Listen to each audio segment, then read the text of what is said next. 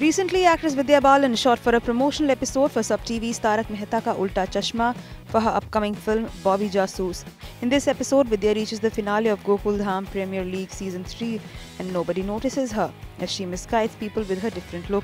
The concept was linked to her film as she dons 12 looks in the film where she is playing a detective.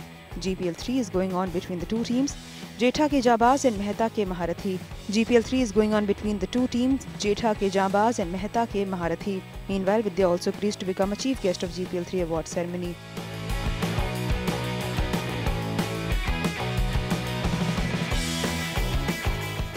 The episode ends with Vidya's Garba on Daya Bhabhi's request. This special episode will air this week. Watch the glimpses here. IANS report.